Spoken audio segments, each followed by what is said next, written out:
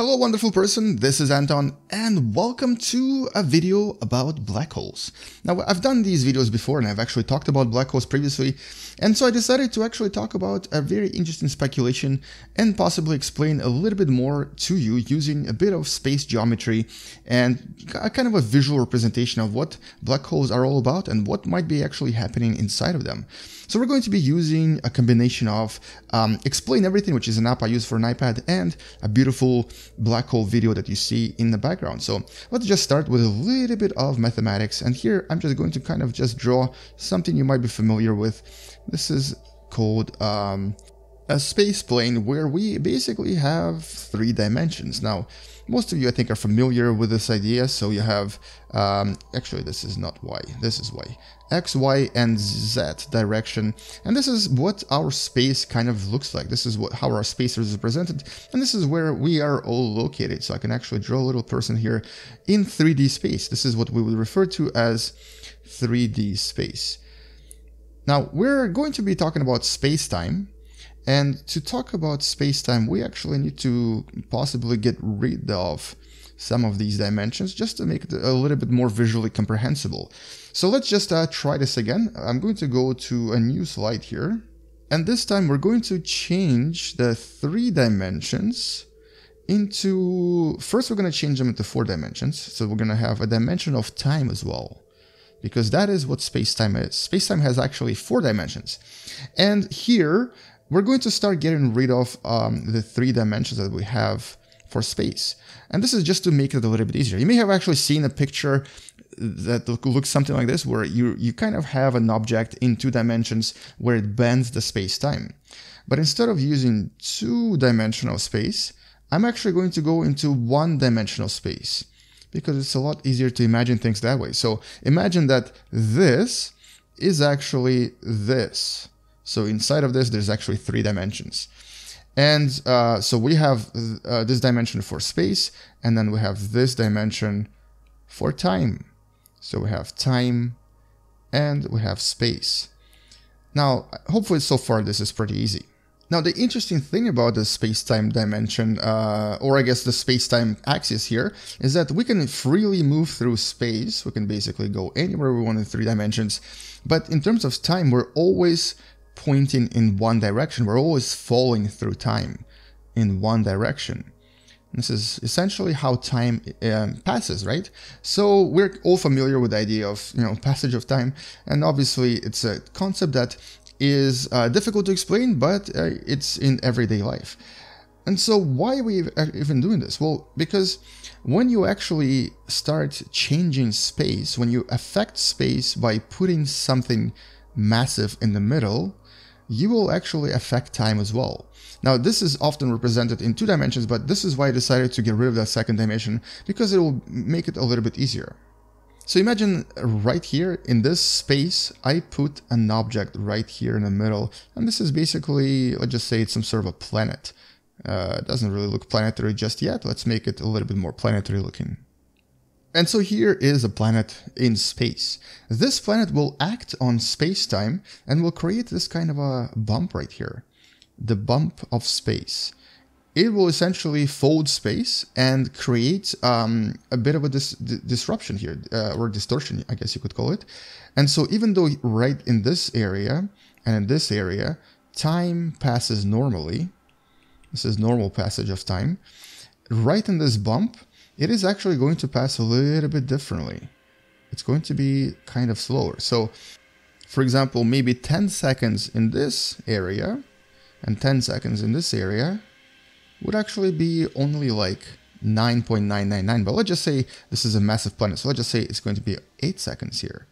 So the time actually starts passing slower for the person in that particular, on the surface of this planet. So for a little person that is on this planet. So if this person right here and another person right here are actually twins, and if you basically take this twin outside of this planet and let him stay in this area, and then take the other twin and put him on the planet, with time, the green twin is basically going to be younger than the blue twin.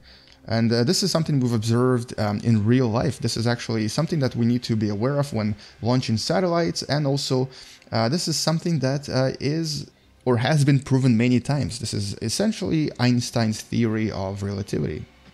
But let me just show you what this actually looks like in terms of realism. So let's just say we're going to need to place the planet here again, because the actual folding of space is a little bit different. So the folding starts from outside of the planet. So here space starts folding as you approach the planet, and it's going to be the highest at the surface of the planet. So right here, there's going to be 2 points where the fold is going to be the strongest.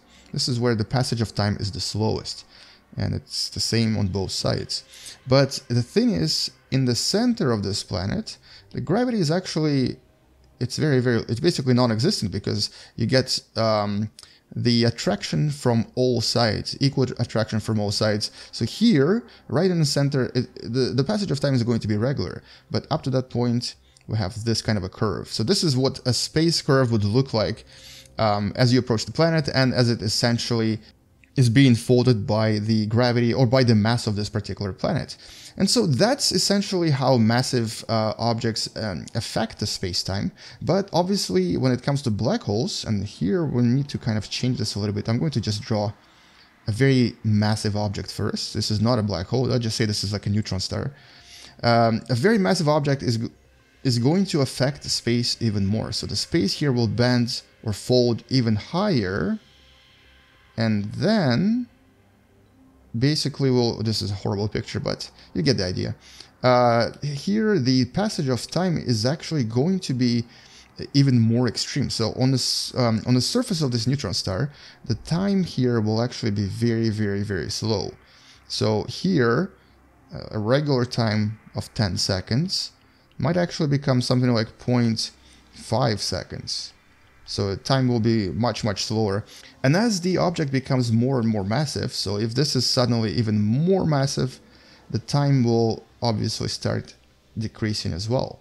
So if you were to actually stand on the surface of a neutron star for like, I don't know, 10 seconds of your time, if you were to leave the surface of this neutron star and come to the real world, you would realize that something like thousands and millions of years have passed.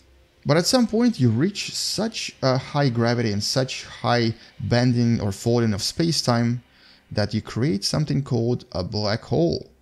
And this is where things get really, really creepy or scary. The fold becomes so powerful that it just kind of goes into the extreme of space. So there's really nothing here on the bottom. And this is what a black hole would be. So the time here would slow down and slow down and slow down and slow down, slow down, slow down, until it's essentially stopped completely. Now, is it actually stopped? Is it actually going to be stopped completely, or does something else happen here?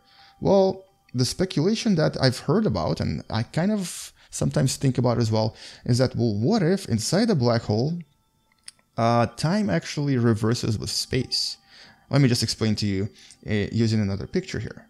So before we were talking about the three-dimensional space that has three directions. So before we were talking about the three-dimensional space, and with four-dimensional was basically time. And here we can move freely through 3D space, and we're always falling through time. Always falling through time. Now what we know about black holes is that once you actually reach the black hole, once the space becomes really, really stretched, you actually start falling into a single direction. So in other words, as you stretch the space-time, as the space-time in one direction becomes stretched and the other space kind of remains the same, and as the time sort of shortens, which is essentially what happens as you approach the black hole. So these will stretch dramatically and the time will shorten and start passing slower and slower until you kind of reach event horizon where the space becomes there's only one direction of space. Let's just say x-axis. You always start pointing into the same direction. All of the other directions disappear. There's nothing else left here.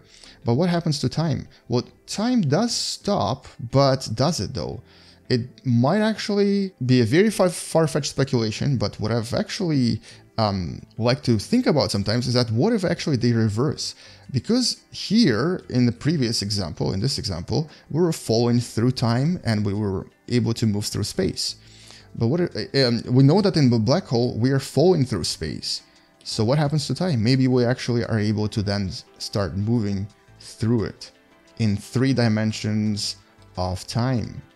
Now, that's a trippy idea. Let me just actually redraw this so it makes more sense. But what if, because we're actually falling through this direction of space now, just like we are falling through time right now, we can now, inside the black hole, move through 3 dimensions of time. Now, what are those 3 dimensions of time? What exactly does that mean? Well, this dimension is, it's basically future and past. But these other dimensions of time are the so-called parallel time universes. Basically, we can now move through various multiverses that are actually still speculative, but we're almost certain that they do exist. So maybe, just maybe, if you get inside the black hole, you'll actually be able to move through, essentially, through time, through various multiverses as you're moving through this one direction of space. Now, whether this is actually true and whether this actually makes sense, I don't really know if we'll ever find out, because it's a very, very big speculation. And if you ever reach this black hole, let me just draw it in a different color. If you reach this black hole, there's nothing telling you if you're ever going to come back to tell the truth to everyone else, because maybe, just maybe, the universe will actually end and you'll find yourself in a completely different multiverse somewhere right here with a completely different set of X and Y axes that you're going to be traveling through now. And anyway, so that's basically all I wanted to talk about in this video. It's a very kind of a speculative geometry-based video that I wanted to talk about while using the Space Engine. Hopefully you enjoyed this and hopefully you learned something from it. And if you did, don't forget to subscribe, share this video with your friends, and also possibly like this video and comment about any other ideas that you might have. Thank you so much for watching, guys. I appreciate all your support. I'll see you in the next video. Game you later, and as always, bye-bye.